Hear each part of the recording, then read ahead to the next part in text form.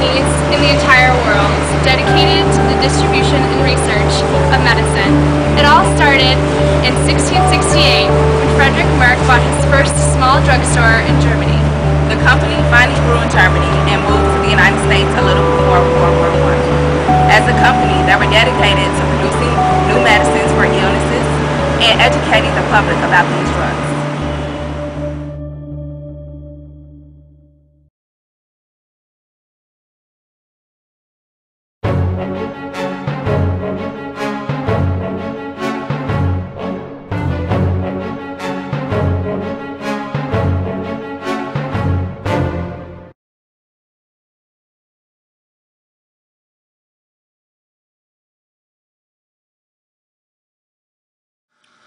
These legal documents spell out what Merck knew and when they knew it. In clinical trials during the late 90s, the company tested whether their anti-inflammatory drug Vioxx could prevent cognitive decline in patients with Alzheimer's disease. Life-threatening risks were documented but were never reported to the FDA or the public. The company found a threefold increased risk in mortality and failed to see a safety signal. By scientific standards, this is a major safety issue.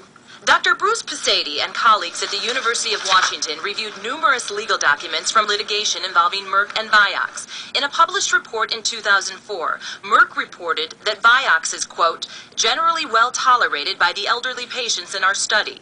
But this internal company document tells a different story. It reveals Merck knew about an increased risk in mortality associated with Vioxx, and they knew this in 2001. If these findings had been made public back in 2001, many fewer people would have taken Vioxx, and because it is associated with an increased risk of mortality and of heart attacks, many fewer people would have been harmed. Trials like these clearly need independent data and safety monitoring committees to protect the patients.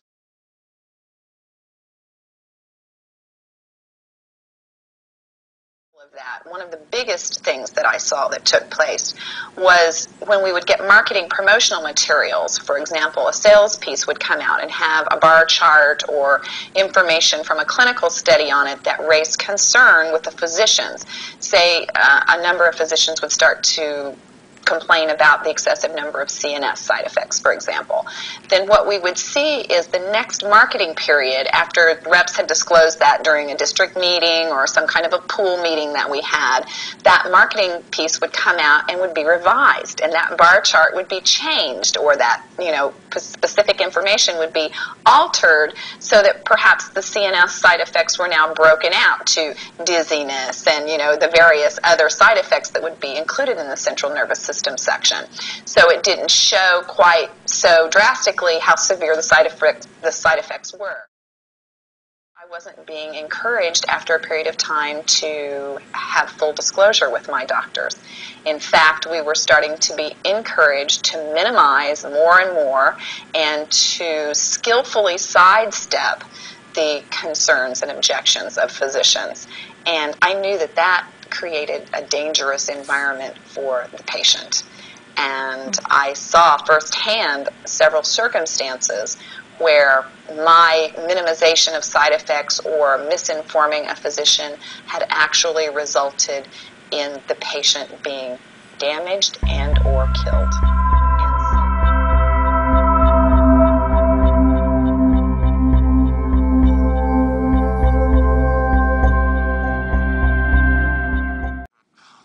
So when did Merck start realizing that maybe, or did they know before with clinical trials this could happen?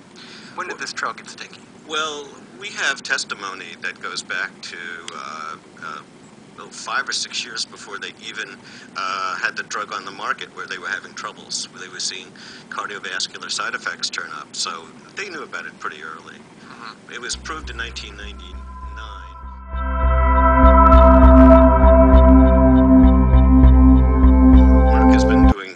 Has been doing damage control on this drug for years. While they continue to sell it? Oh yes. They had a big trial that showed that it was 5 times more dangerous than Aleve with heart attacks, and they kept reaffirming, as they called it, the cardiovascular safety, despite this trial. So they just blindly were told, Who do you think made these decisions? Their lawyers, the CEO? Where did that come from? Well, we do know that some of the key marketing decisions did go up to the CEO.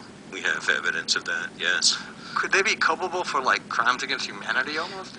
I know it's a heavy term, but... Well, they've have three sets of fines. There's the settlement, and then have settled with the states and the federal government for various marketing frauds.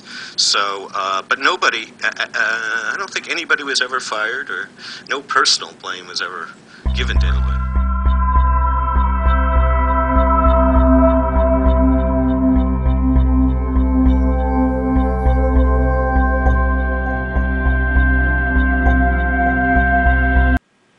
And the FDA was no longer serving the position for the people that they were supposed to serve, to protect our interests and to make sure that dangerous drugs were not being released onto the marketplace.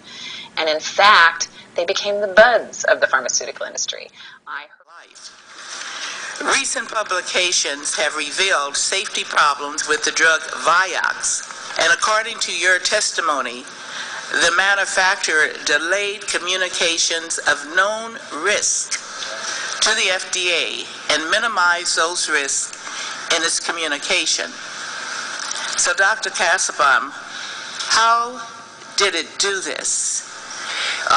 What the manufacturer selected certain statistical tests that it knew or that have been shown to mask the types of outcomes and the adverse events that were showing up in the trials, and by choosing those statistical tests in its presentation to the FDA, led the risks of the drug to be underestimated by the FDA regulators, who would then read that report.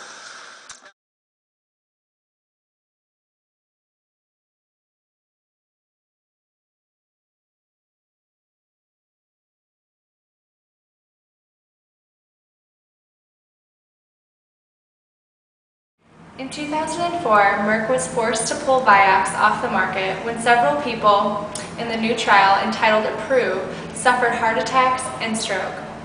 Soon after an investigation ensued, internal emails and documents surfaced and showed that Merck knew of the adverse effects of Vioxx, but covered them by using marketing techniques and threatening scientists to keep quiet.